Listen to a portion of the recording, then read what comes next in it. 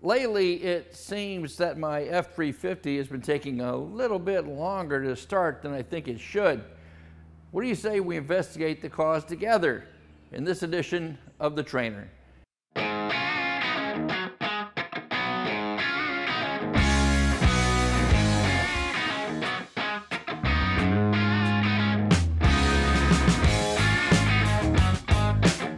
This episode of The Trainer is brought to you by Autel.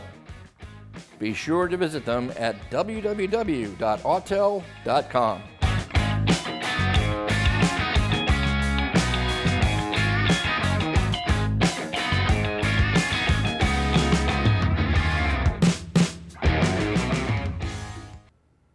My personal vehicle is this 2005 Ford F350 6.0 liter diesel, and I don't drive it much. But when I do, I've noticed that when I first start it up, it takes a little longer to crank than I think it should. Now, if it's already warmed up, the problem is almost non-existent. With no check engine light illuminated, it could just be my imagination, or it could be something that is just starting to show itself. And with a long trip coming up, I really don't want to take any chances. Let's start by connecting the Autel MS919 scan tool to see if the ECM has any information to share. Anytime I connect a scan tool to a vehicle, I always perform a full system scan. I want to know if there are any other issues I need to be aware of, and if this were a customer's vehicle, I'm sure you'd like to do the same for them.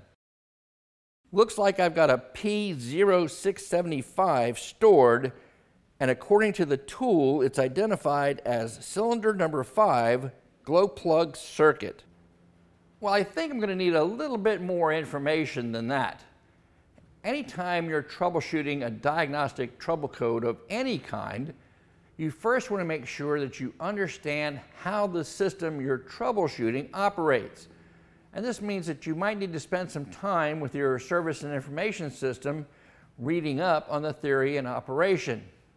You also want to make sure that you research the code criteria. What is it that the controlling module is seeing or not seeing that is causing it to make that pass-fail decision?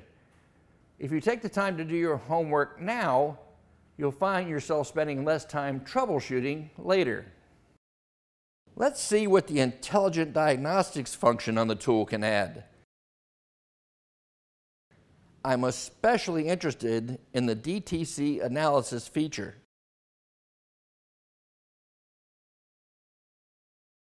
This gives me a great start in understanding what I'm going to be troubleshooting. Now, this information added into the information I learned from my service information system, I think I have a pretty good idea of the diagnostic path I want to take. Follow along with me here. Diesel engines are compression ignition engines. That is, they rely on compression pressure and the inherent heating of the air-fuel mixture to initiate combustion.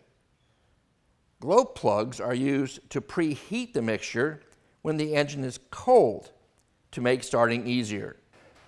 In my Ford's case, the ECM doesn't control the glow plug operation directly. It does through a module that we really haven't talked about yet, the GPCM, or Glow Plug Control Module.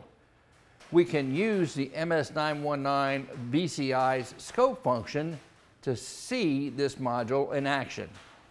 When commanded, the GPCM sends battery voltage to the individual glow plugs.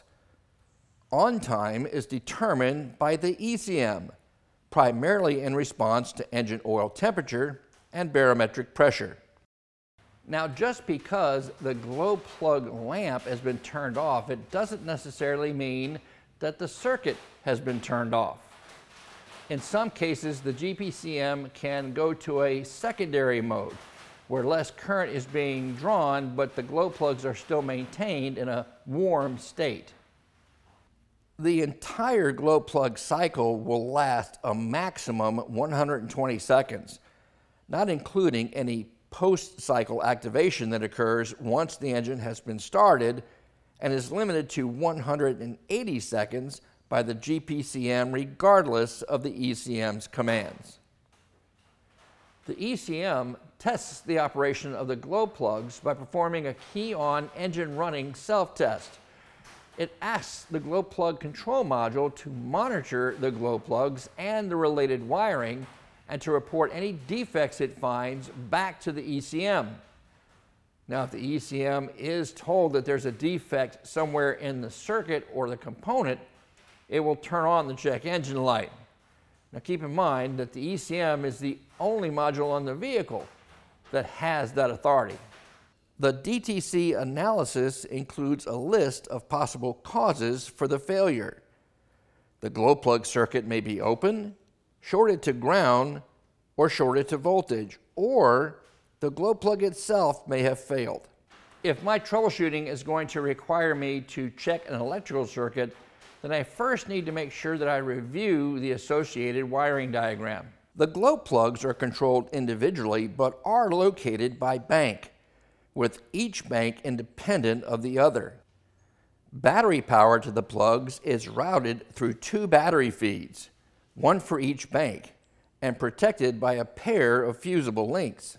In addition to these connections, there is an ignition power feed to the GPCM, an ECM control connecting the ECM to the GPCM, and an ECM monitor allowing the GPCM to report any fault it finds to the ECM.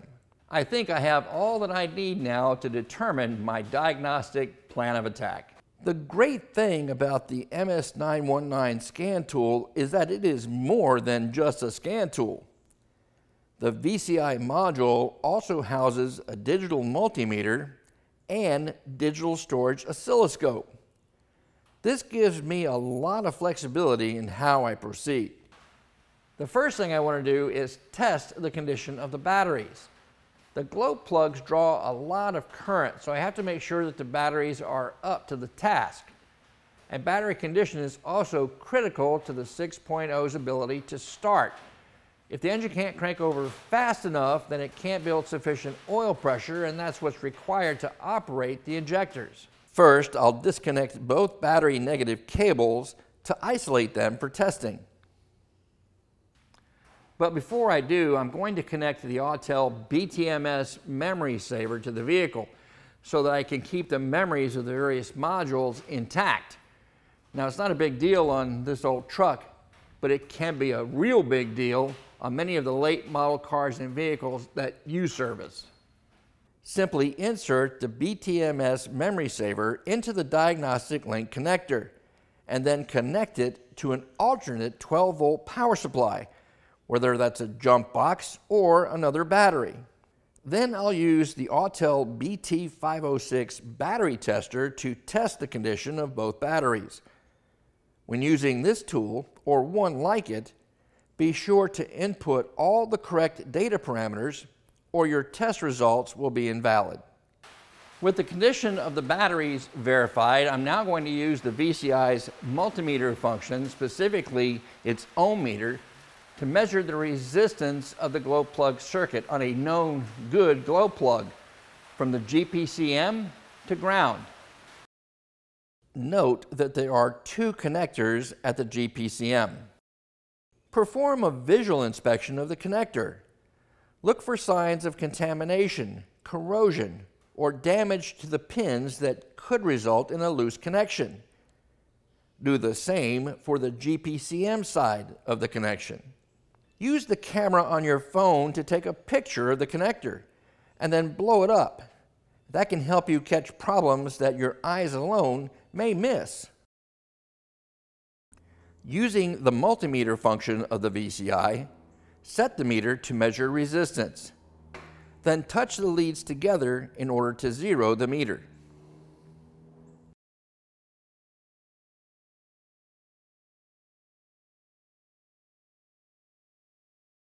Place 1 meter lead on the negative battery cable end and place the other meter lead at the connector pin for any of the suspect good glow plugs.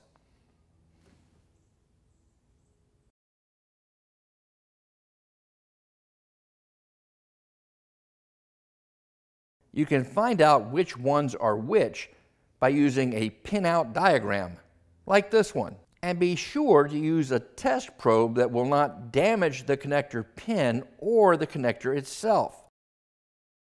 The specified resistance for this test is less than 2 ohms. Now to measure the resistance on the suspected bad circuit, that is the one for the number 5 glow plug.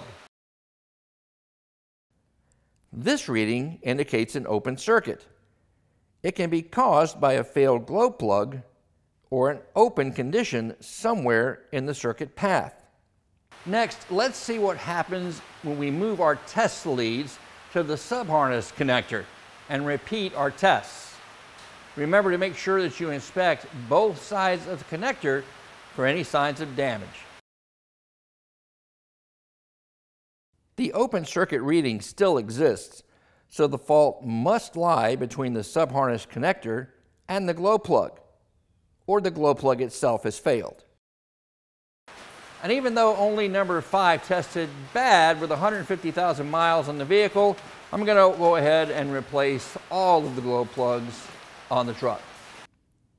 If one glow plug has failed, the others are likely to soon follow. And even if they don't, the difference in resistance between the new and the old may cause the GPCM to set DTCs anyway, and that could mean a comeback. The subharnesses are also original equipment, and with 150,000 miles on them, they're getting brittle. I'll replace them as well so I don't have to do this job again. While this turned out to be a relatively easy diagnosis, it was made that much more so by the versatility of the Autel MS919. If you'd like more information about this tool or any of the others that I used in today's videos, be sure to visit www.autel.com. And as always, thanks for watching.